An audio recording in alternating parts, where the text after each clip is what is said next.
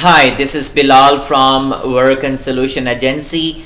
We will discuss Daraz fourth lesson today. In this session, we will address the following topics: Daraz commission, payment fee, handling fee, and VAT like value added tax and Google Trend.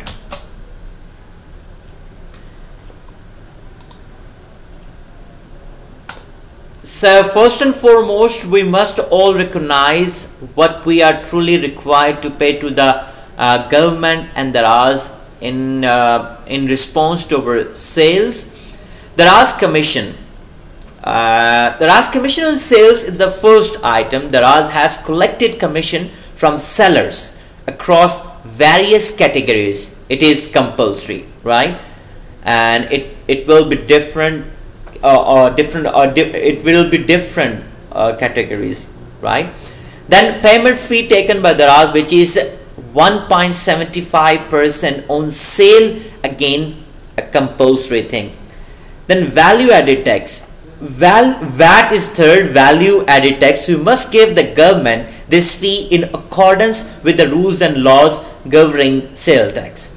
And it differs from various regions such as Punjab, Islamabad and Azad Kashmir. We must pay 16%, 13% in Sindh and 15% in Khyber Pakhtunkhwa and so on. Just keep in mind that Daraz subtract VAT from shipping cost.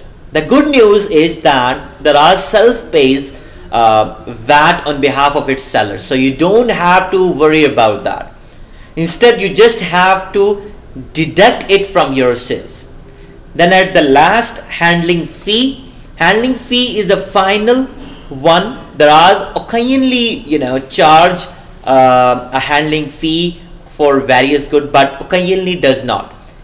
In the future, we will talk about which products Daraz will charge a handling fee for. The handling fee charges for each product is just 5 rupees plus value added tax on that.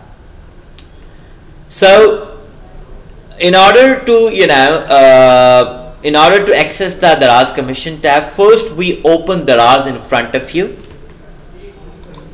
okay, and once you open Daraz, you need to click on account and setting and then profile, and finally you received the tab of commission over there. You just click on that one. So subsequently, you can view various groups. Daraz impose various commission rates. Let's suppose I'm selling a product with the price of 500 rupees, okay, and that product related to kitchen and dining, and Daraz charge 13.30. So let's do a simple maths right now for you guys. I'm selling a product with the price of 500 rupees, right? Daraz will charge 13.30 from my side minus 13.30, and then need to click on percentage. So 66.5 I need to deduct as a commission to Daraz, right? And in these categories there are some subcategories as well. As you can see, bedding and bath. You can see bath and bedding, they got like different commission rates, okay. So what I can do, I can give you the physical example right now. So I just go to the Daraz. So let's suppose I'm selling a product with the price of $380, right?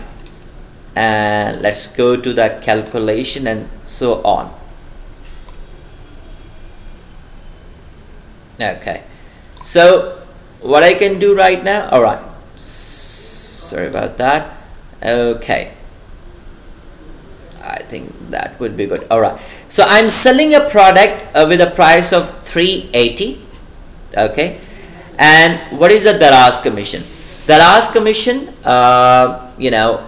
is 9%, so we simply multiply 380 into 9 divided by 100, so we will get that Daraz commission. Actually, what we have to pay against commission to Daraz, that is 34.2.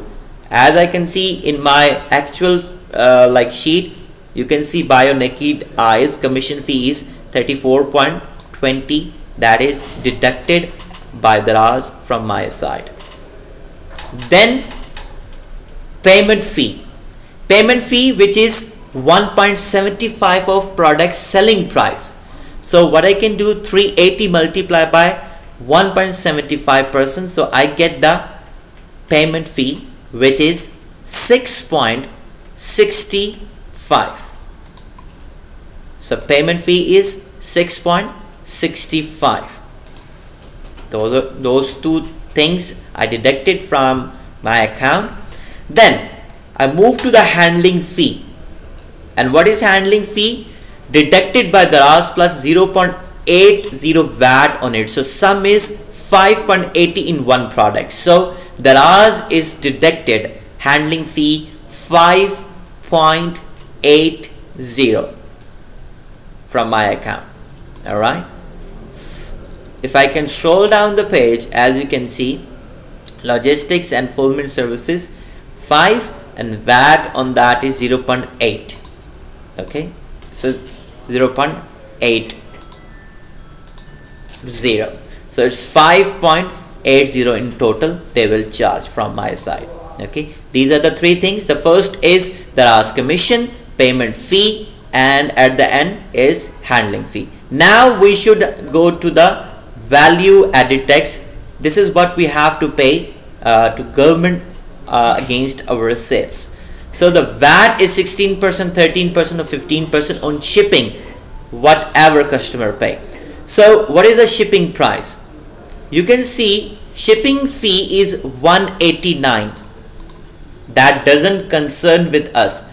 That shipping cost will pay by our customer. Okay, we only just have to pay value added tax on the shipping fee. So shipping fee is 189. So what I can do, if I can multiply 189 into like 16%, so I get this value which is 30.24. But Daraz is deducted from our side 29.88, which is less than 30.24. We will happy with that. That's not an issue at all. Okay, but calculation is similarly same. Okay, so 29.88. So in total, if I can sum all these expenses, so I have to pay 36.53 to Daraz, like all the taxes, commissions as well, right? And let's suppose I purchase this product with the price of 225 and I sell it after paying all those taxes and commission on 380. So what I'm gaining is 78 rupees on per product.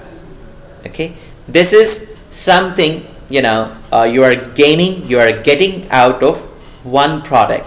Okay, so let's suppose if you are selling like 300 units, so you will get like 23,000 and something like that. So this is the actual calculation you can do by your own self before uploading, before listing your product. And I recommended you guys to do these calculation by your own self. Okay, and this sheet you will get in my description. If anyone needs, you can email or you can send me a message. I can send it to you. That's not an issue. Finally, I just go to the last topic, which is Google Trend. What I can do right now, let's suppose I want to sell a product and which is, let's suppose, kids toy.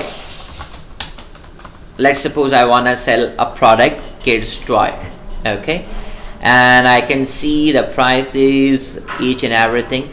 So what I have to do, I just go to the Google and type in Google Trend over there. Click on the first link and first of all check the marketplace. It should be Pakistan.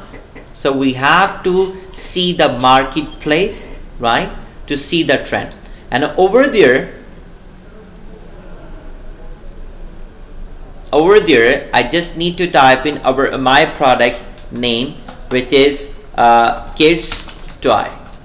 That's it. I just need to see the Google trend. Remember one thing, Google trend doesn't mean this is the actual purchasing that customer done in the past, right? Google trend only shows how much a product is in trending or not. If the graph, is fluctuating rapidly and touches the last line, so product is seasonal, and I recommend you don't go for seasonal products. Okay, over there you can see the past 1 year Google trend. So see, if I wanna go for a kids toy being a seller, so its Google trend is comparatively a good one, right? So before the uploading of any product, you should check the Google trend as well, whether it is good or not. So this is all about we cover in this session, like commission, payment fee, handling fee, value added text, Google trend. If you got any kind of difficulties, please you can comment, you can send me a message, whatever it is. Okay, and if you like my content, please like, subscribe and share and help each other, right, through this content. And I will come with another video soon. Thank you so much.